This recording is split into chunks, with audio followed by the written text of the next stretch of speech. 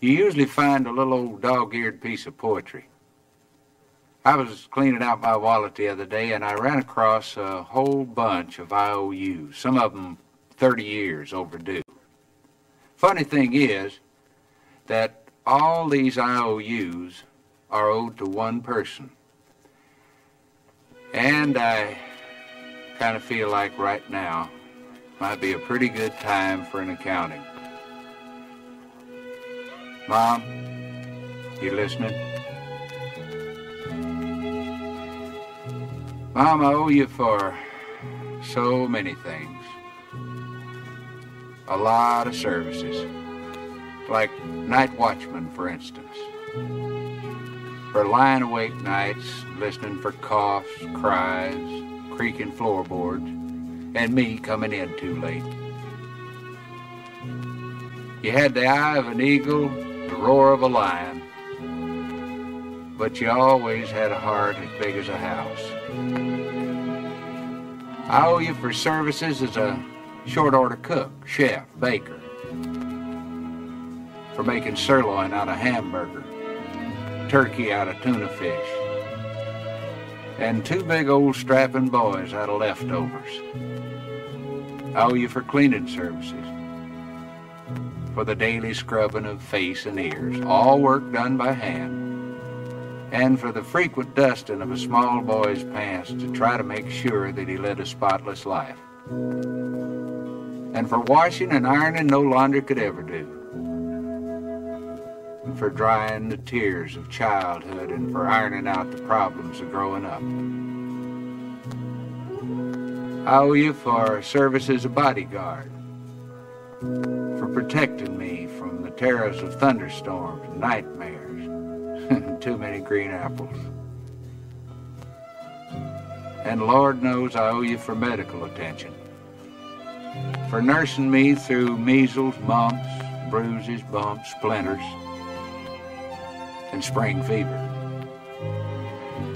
And let's not forget medical advice either. Oh no, important things like don't scratch it or it won't get well. If you cross your eyes, they're going to stick like that.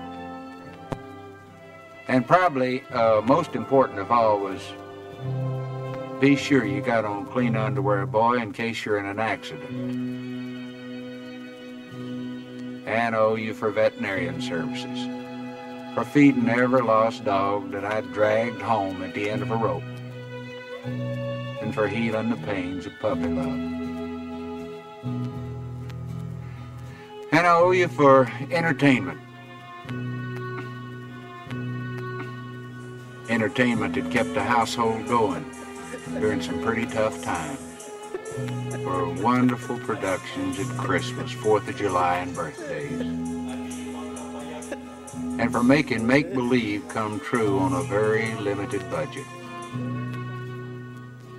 I owe you for construction work, for building kites, confidence, hopes and dreams, and somehow you made them all touch the sky. And for cementing a family together so it'd stand the worst kinds of shocks and blows, and for laying down a good, strong foundation to build a life on. I owe you for carrying charges, for carrying me on your books for the necessities of life that a growing boy's just gotta have. Things like a pair of high-top boots with a little pocket on the side for a jackknife. And one thing, Mom, I will never, ever forget. When there were only 2 pieces of apple pie left and 3 hungry people, I noticed that you were the one who suddenly decided that you really didn't like apple pie in the first place. These are just a very few of the things for which payment is long overdue. The person I owe them to worked very cheap. She managed by simply doing without a whole lot of things that she needed herself. My IOUs add up to much more than I could ever hope to repay. But you know, the nicest thing about it all is that I know that she'll mark the entire bill paid in full for just one kiss and 4 little words. Mom, I love you.